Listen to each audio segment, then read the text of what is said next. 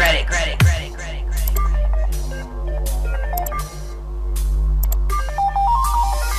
though they consciously remembered aspects of the entire incident, they didn't remember what happened in the missing time they experienced between the time they saw the spaceship and the time they were in their car driving back to their house.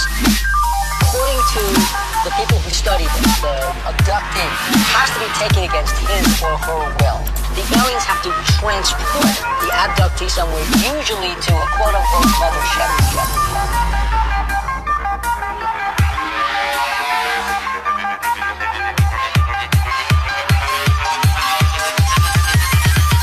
Laboratory specimens.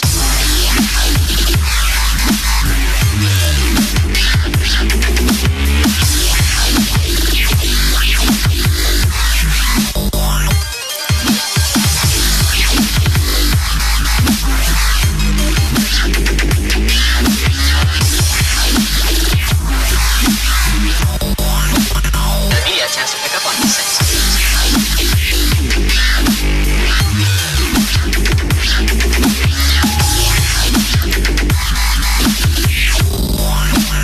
Microscopic analysis.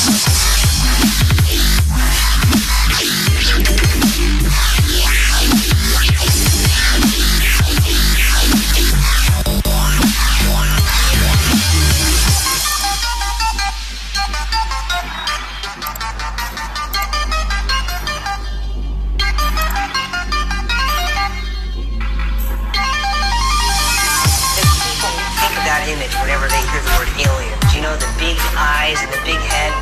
I mean, how do we even know what aliens really look like?